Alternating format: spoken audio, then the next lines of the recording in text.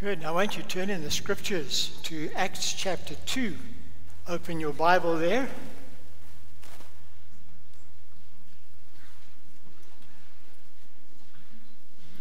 Book of Acts in the New Testament, chapter 2.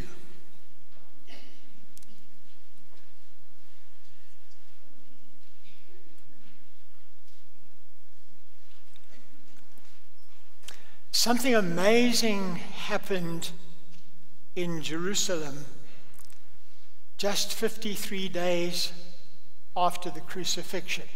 You remember the timeline? Crucifixion. 3 days later, resurrection. 40 days later, ascension. 10 days later, Pentecost. I was never very good at maths at school. I won't tell you what my mark for maths in matric was. That is a family secret. Nobody will ever know except my family, and they still love me. But adding all of that up, it's 53 days that I can do. And 53 days after Jesus Christ was crucified in Jerusalem by the Romans at the instigation of the Jewish leaders, with the support of a company of Jews, we don't know how many, who cried out, crucify him, when Pilate wanted to release him. He carried his cross to a hill outside the city of Jerusalem, and there he was crucified. 53 days after that, in the same city, 3,000 people were publicly baptized in an open space. Now, in that very city where that had happened, 3,000 people were publicly baptized. It wasn't in a church like we're going to baptize today, surrounded by sympathetic believers, family and friends. It was in a public place in a city where 53 days before, Jesus had been crucified by the religious leaders and the Romans. Let me read from verse 36. Look at your text if you have it in front of you. Peter the Apostle preached on that day to a crowd that was gathered together as a result of strange phenomena, a rushing mighty wind, tongues of fire, all sorts of weird stuff happened to signify the coming of the Holy Spirit in a new way. And to this crowd, Peter spoke about Jesus, right from the beginning of his life through to the end of his life and his ascension to heaven. And he backed it all up with Old Testament scriptures that his audience knew well. And when he reached the punchline of his sermon, this is what he said. Therefore, let all Israel be assured of this. God has made this Jesus, whom you crucified, both Lord and Christ, Messiah. When the people heard this, they were cut to the heart and said to Peter and the other apostles, brothers, what shall we do? Peter replied, repent and be baptized, every one of you, in the name of Jesus Christ for the forgiveness of your sins, and you will receive the gift of the Holy Spirit. The promise is for you and your children, and for all who are far off, for all whom the Lord our God will call. With many other words, he warned them and he pleaded with them, save yourselves from this corrupt generation. And then this, verse 41, those who accepted his message were baptized, and about 3,000 were added to their number that day. So these people, as I said, were publicly baptized in Jerusalem 53 days after the crucifixion. They heard the message about Jesus, who he was, what he'd done, about his crucifixion, his resurrection, his ascension. They heard that from the mouth of the Apostle Peter. As they heard it, the Holy Spirit worked in their hearts. It says they were cut to the heart. They were stabbed to the heart. They felt their need. And they said, what do we do? And Peter said, repent and be baptized. Being baptized is an outward act that signifies an inward faith. Nobody is forgiven by getting wet. That's symbolic of something deeper and richer. Be baptized in the name of the Lord Jesus for the forgiveness of your sins, and you will receive the gift of the Holy Spirit. So baptism is an outward witness to an inward faith. It's an outward witness that something significant has happened inside a person. And that significant thing involves two things. It involves sins being forgiven, and that's pictured in the washing, and it's the receiving of the Holy Spirit. Peter said, repent and believe. Baptism being the outward evidence of belief. Your sins will be forgiven, and you'll receive the gift of the Holy Spirit. And so, by being baptized, those people on that day were publicly acknowledging that they believed that Jesus was the Messiah, the promised Messiah. They were publicly acknowledging that they had been forgiven and had received the gift of the Holy Spirit. And baptism was like a public witness, outward witness to what had happened inside. It was almost as if in their baptism, by their baptism, they put on a t-shirt that said, I believe that Jesus is the Messiah. And then they walked around in Jerusalem 53 days after Jesus' crucifixion. They walked around wearing that t-shirt, acknowledging that they believed in Jesus and that they committed themselves to follow him. That's how public it was. That's how courageous it was in that context. And that indicates that something deep and life-transforming had happened inside of them, for them to be willing in that context to identify themselves with Jesus Christ. And so, what's the point of baptism? Baptism is about identification. By being baptized, you are identifying yourself as a follower of Jesus. That's the outward dimension to it. So baptism is identification with the death, burial, and resurrection of Jesus. If you have your Bible, just move on from Acts to Romans, the next book in the New Testament. Find your way to Romans chapter 6, because Acts chapter 2 tells us what they did outwardly. Romans chapter 6 explains what happened inwardly.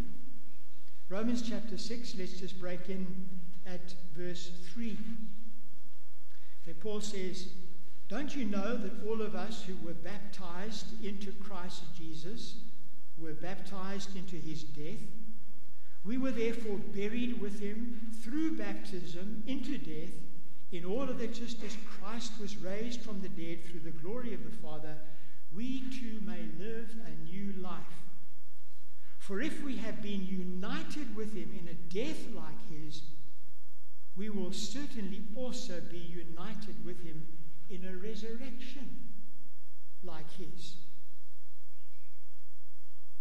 Now I want you to notice as you look at those verses, and this is important, even though the word baptized is used 3 times There's no water in these verses. Because they're not talking about a physical baptism. They're talking about an inward baptism. Listen to it again. Don't you know that all of us who were baptized into Christ Jesus, when is a person baptized into Christ? When they repent and believe in Christ. When their sins are forgiven, they receive the Holy Spirit. That's what it means to be baptized into Christ. If you look at verse 5, he uses another word. He says, for if we have been united with him.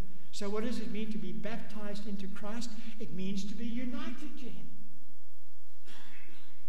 And water baptism is just the outward witness to the inward baptism into Christ. The inward union with Christ. Because when you put your faith in the Lord Jesus Christ, his death is counted as your death. His burial is counted as your burial. His resurrection is counted as your resurrection. All his work is given to you, and you're saved through what he did.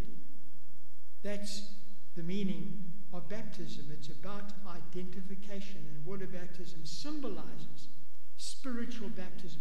And it's appropriate because going under the water pictures death and burial, coming up out of the water pictures resurrection. And I promise those of you who we're baptizing today, Keith and I are not going to keep you under. You know? We're going to finish the job. We're going to bring you up again. And that symbolizes, Keith, you haven't spent all this money on Jethro up to now to just kind of keep him under there. It symbolizes, symbolic of a spiritual salvation that is rooted in what Jesus did on our behalf. And then there's another aspect of identification that is important. It's not only, baptism not only means identification with Christ in his death, burial, and resurrection, it also means identification with the church in its character and mission. And here, look again, go back to Acts chapter 2, verse 47. I beg your pardon, verse 41. We read it earlier. Those who accepted his message, the message of Peter, the message of the gospel, those who accepted his message were baptized, and about 3,000 were, get this? About 3,000 were added to their number. Talking about there's a community. There was already a community of followers of Jesus, but now on that day, that community was significantly added to by this crop of new converts, 3,000 of them. And what does the writer say? They were added to the number of those who were already disciples of Jesus. And what did they do? Carry on reading from the next verse. This group of people, of baptized individuals, they devoted themselves to the apostles' teaching, to the fellowship, to breaking of bread, and to prayer. So this new community, those were the things that they did. They devoted themselves to those things. And then if you look down at the end of verse 47, it says, the Lord added to their number daily those who were being saved. And so what you have is the emergence of a community. And that community is called the church. That's right. The church. A community of those who are saved. And just as in the case of identification, there's also the identification not only with Christ but also with the church. So when it comes to the identification, it's not only with Christ but it's also with the church. And there's an inward aspect as well. Turn to 1 Corinthians. Acts, Romans, Corinthians is next. It's an easy day. 1 Corinthians chapter 12. Find your way there, the next book in the New Testament. Chapter 12, verse 12. And here the Apostle Paul is talking about the church, and he's explaining what the church is, and he's using the most common New Testament illustration of the church, which is our body. Your body, my body, is an illustration of what the church is. Let me read from verse 12 of 1 Corinthians chapter 12. The Apostle Paul says, just as a body, though one, has many parts, but all its parts form one body, so it is with Christ. I mean, that's biology 101. All that there is of you is here today. You know, you didn't leave your liver on the dining room table as you walked out. I mean, there is nothing of you that isn't here, that isn't connected, that doesn't belong together. And so he's using this as an illustration of the church. And he says, just as the body, though one has many parts, and all its many parts form one body, then he adds this, so it is with Christ. So he's using the human body as an illustration of Christ and his body, the church. Verse 13, now he's explaining how this came about. Listen carefully, this is critical. How did this come about? How did you become part of this body? Verse 13, for we were all baptized. There's that word again. For we were all baptized by one Spirit. We've counted the Holy Spirit before, remember? We were all baptized by one Spirit into one body. Whether Jews or Gentiles, slave or free, is just saying, doesn't matter who you are, doesn't matter what your ethnic background is, doesn't matter whether you're male or female, doesn't matter whether you're rich or poor, doesn't matter whether you're educated or uneducated. We were all baptized by one Spirit into one body. And then he says, we were all given the one Spirit to drink. What does that mean? Does that mean that the Holy Spirit is a liquid? No, he's using an illustration. We all, in other words, he's saying we all receive the same Holy Spirit. When you drink something, you receive it. You take it into you. So he's using this as an illustration, a picture. We all receive the same Holy Spirit. You know what happens when people receive the same Holy Spirit? It unites them together. Same Holy Spirit in me is in John Wilson. That's what unites us together. I mean, aside from our good looks, we have that in common. That's what binds us together. You know, we may live in the same complex, but that's not what binds us together. Our deepest relationship is because the same Holy Spirit that lives in John lives in me and lives in every other believer. And that's what makes it so the life of Leigh Robinson, the life is in this body. It inhabits my whole body. And when I die and my soul departs this body, I won't leave part of that life behind. I'll be dirt. But the life permeates and enlivens my whole body. In the same way, the Holy Spirit gives life to the whole body of Christ, the church. When then does a person become a member of the church of Jesus Christ?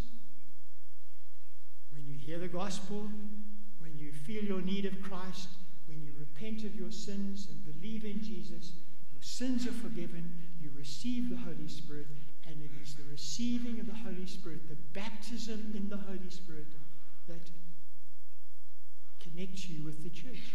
So you become a member of the church in a universal sense at your conversion. So, identification. Baptism, what's the point of baptism? It's about identification with Christ in his death, burial, and resurrection, and it's about identification with the church in its nature, as body and its mission, because the body is on earth for a purpose.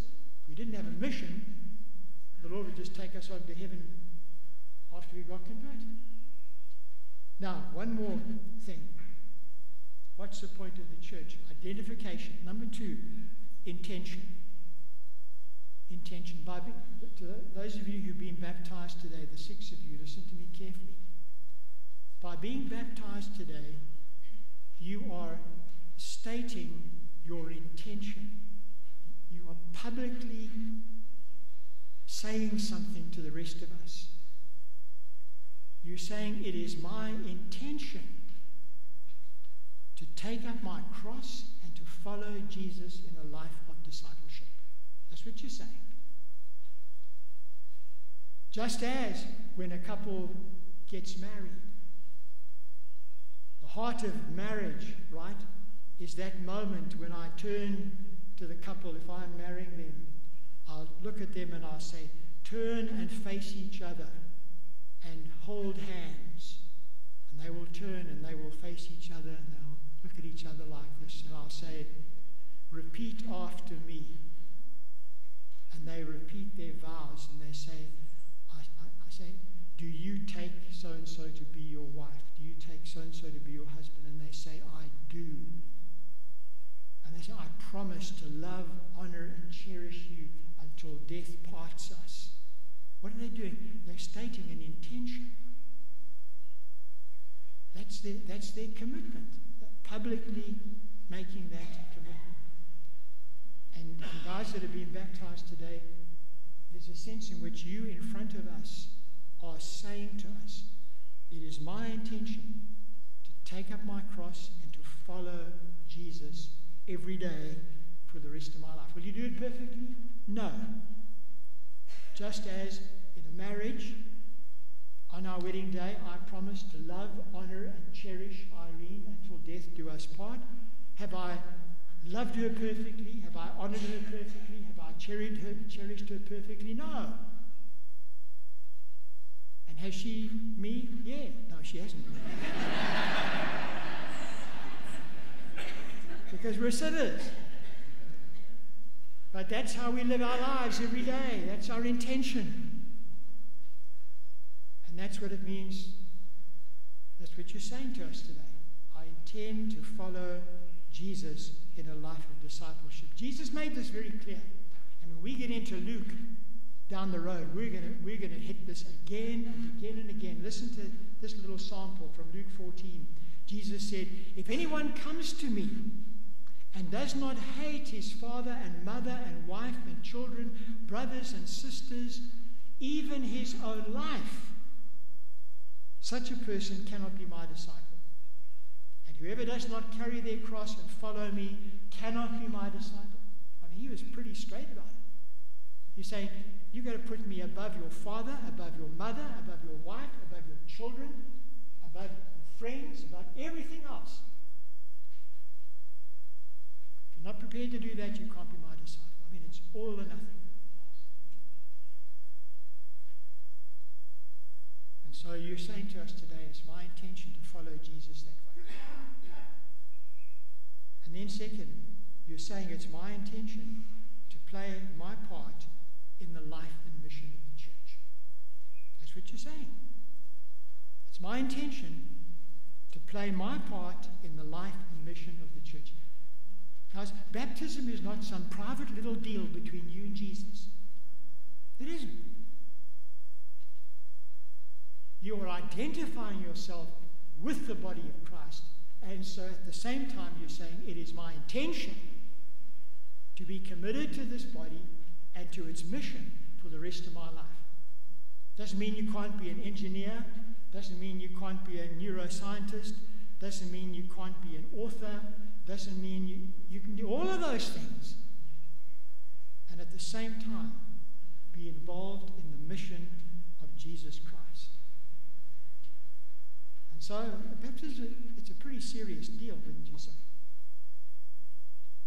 Because you are publicly saying, it is my intention to follow Jesus in a life of discipleship. It is my intention to be committed to his church and to its mission. Just as when Irene and I were married 46 years ago, we stood before our pastor and the 1,000 guests that we had at our wedding. They didn't all come to the reception, thankfully. But they came to celebrate with us. We said before all of them, it is our intention to be all into this relationship for the rest of our lives. And that's what you're saying to us about Jesus. Now, I wonder, if I had a free t-shirt for every one here who claims to be a follower of Christ, at the end as you went out the gate, I gave you a t-shirt, and on the front it said, I'm a follower of Jesus. And on the back it said, I'm proud to be part of the church. And I said, you've got to wear that every day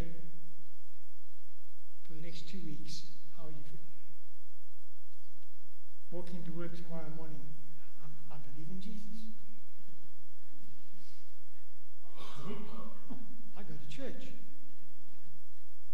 That's really what you're saying today. You're putting on that, by baptism, you're putting on that t-shirt. Think of those guys in Jerusalem. They hear this message. They feel their need. They realize that they've sinned. They believe that Jesus is the Messiah. And Peter says, okay, put your money where your mouth is. Get baptized. And they come out of that water, probably in the pool of Siloam, one of the big pools in the city of Jerusalem. And people know, you're one of the baptized ones. In Jerusalem, 53 days after Jesus was brutally crucified. Sure. You'll only do that if something seriously significant has happened in your heart. So there we go. What's the point of baptism? Identification and intention. I'm going to pray. We'll get changed. We'll sing a couple of songs and then we'll have the baptisms. Let's pray. Lord, we thank you for your precious word. We thank you for the gospel of the Lord Jesus Christ. We thank you that you are still doing what you did in that day, on that day in Jerusalem, that through your word, you are calling people to repent and believe. You're still forgiving sin. You're still granting the gift of the Holy Spirit. You're still changing lives. Thank you for those who today in baptism will bear witness to their identification with you and to their intention to follow you all the days of their lives. Bless them now in this act of obedience and us as we witness it. In Jesus' name, amen. Amen.